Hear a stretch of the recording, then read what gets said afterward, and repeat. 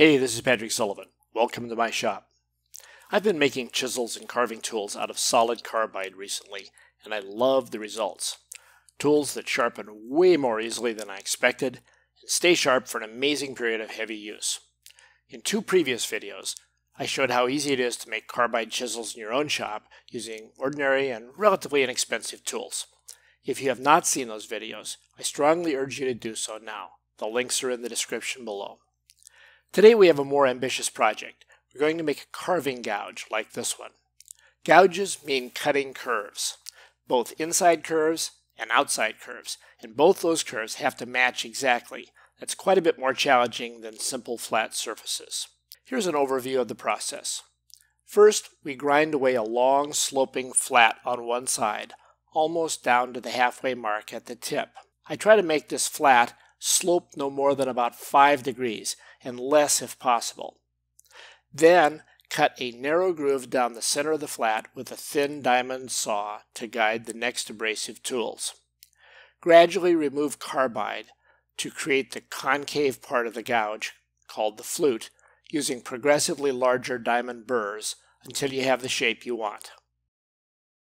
Then grind away a bevel on the bottom at about 20 to 25 degrees that comes up to meet the edge of your concave surface. Note that the amount you need to remove at the center may be quite different from the amount you remove at the sides. Okay, now let's watch the actual process.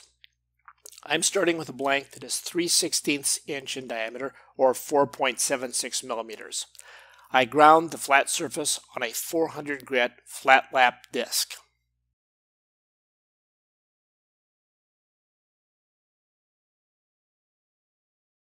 Using a thin diamond cutoff blade on a rotary tool like a Dremel or Fordham, I cut a thin slot down the center of the flat. I tried to make this slot a little wider than the saw blade, but this was not a success. My advice now is just to cut a thin curve as close to the midline as possible. Next, I switched to a set of diamond burrs that I bought online at a very affordable price. These are sold under a variety of trade names, but they all appear to come from a single Chinese manufacturer. They have curvatures which are useful for a variety of small gouges. Start with a burr with a small radius of curvature. The smaller tool makes it easier to see where you are and to maintain control. Cut away a channel along the saw curve. If you want a shallower gouge, as I did, switch to a burr with a larger curvature, that is, a thicker burr. You can adjust the channel to make it straighter or to center it better by applying a little pressure in one direction or the other.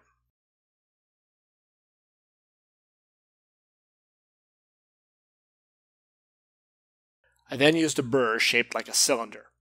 This would be hard to control on a flat surface, but the channel that we've already cut makes it easy to keep the tool aligned. One advantage of this tool is that it tends to straighten out bumps and irregularities, creating a smooth, straight, concave surface. I used a cylinder with a rounded end to deal with the dead end part of the flute. Once the flute has the curvature you want and is suitably even, we need to cut away the bevel. I did this on my 800 grit flat lap disc.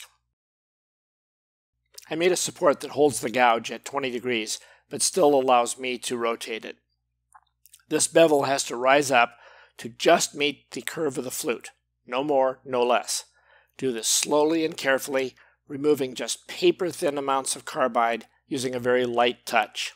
If I had an even finer grit lap disc, this process would have been easier.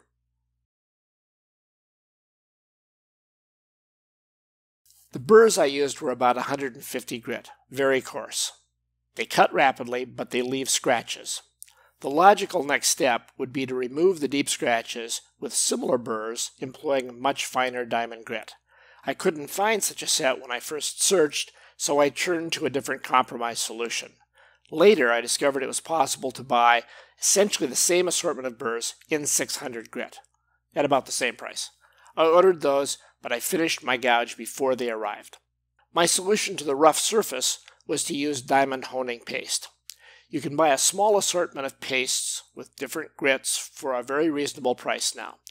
There are at least 6 or 8 firms offering similar products, and probably many more, with a wide range of prices. Is one better than the other? I have no idea. Next, we will make a honing wheel for the rotary tool. I drew a 2-inch circle on a small piece of 1/4 inch MDF, along with a center mark.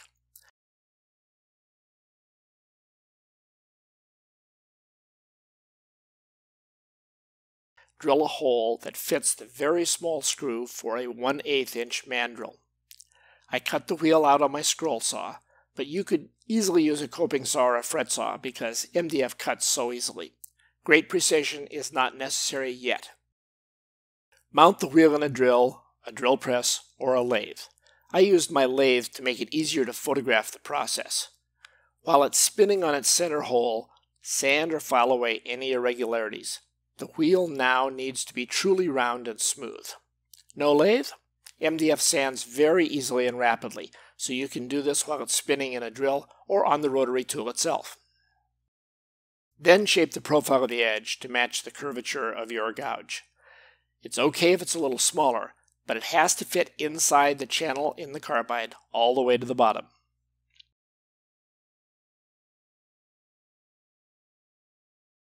Now apply a little diamond honing compound. You need only a tiny amount, and the little syringe that comes in the assortment should last a fairly long time on tools of this size. I was quite skeptical that this could work, but in fact, it works like a charm. For some mysterious reason, the very soft MDF does not rapidly wear away on the extremely hard carbide. Go figure. I tried several grit sizes and ended up using 3.5 micron and 5 micron. Both produce a mirror finish, and since I was trying to compensate for not having any fine grit burrs, I wanted to remove carbide as fast as possible. The point of this is to remove or minimize the deep scratches left by the coarse grit burrs.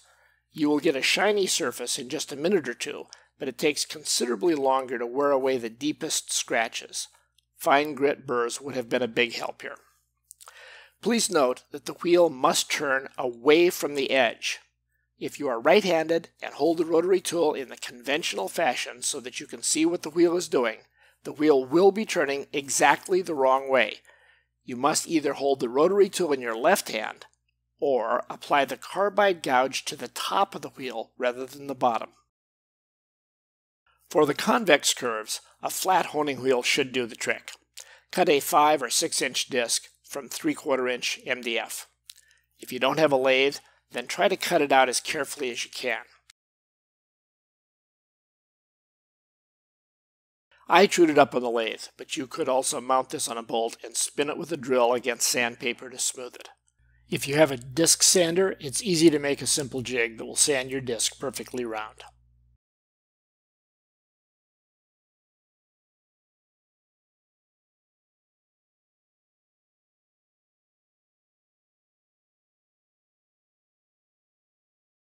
I impregnated it with 5 micron diamond honing paste. Try to use very small amounts, but try to spread the dabs out over the wheel very evenly. If you make a honing wheel like this, remember that it must turn away from you. On a lathe, that means you must either reverse the direction of the spin or work from the back side of the lathe.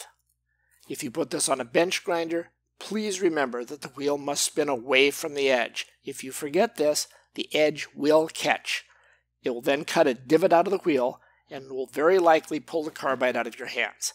This is both frustrating and unsafe.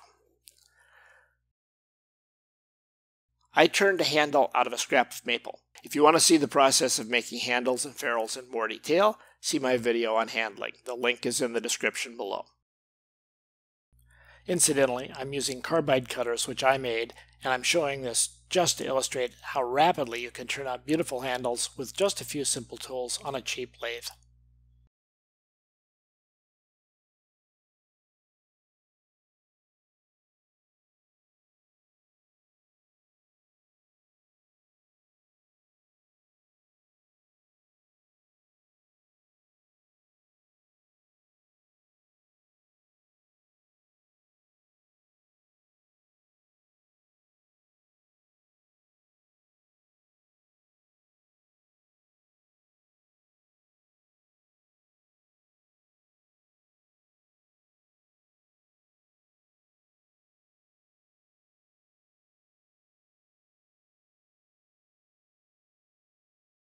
I finished this handle with shellac and spray acrylic.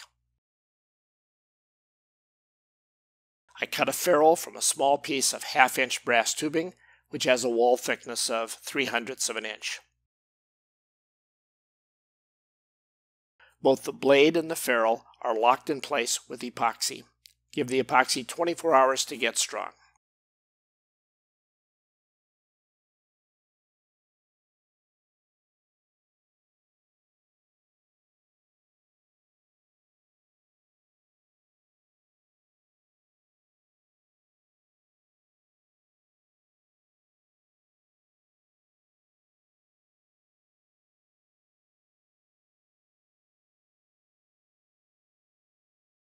This is the second gouge I've made in Carbide, and the best so far. I used nothing but the coarse burrs and the honing wheels. The result is not perfect from a cosmetic point of view, but the tool is razor sharp and cuts beautifully. I'm completely satisfied with the results. I hope you can see how to adapt this process to making custom carving tools for yourself. Thanks for watching. Let me know if you like this, and subscribe to my channel if you want to see more videos.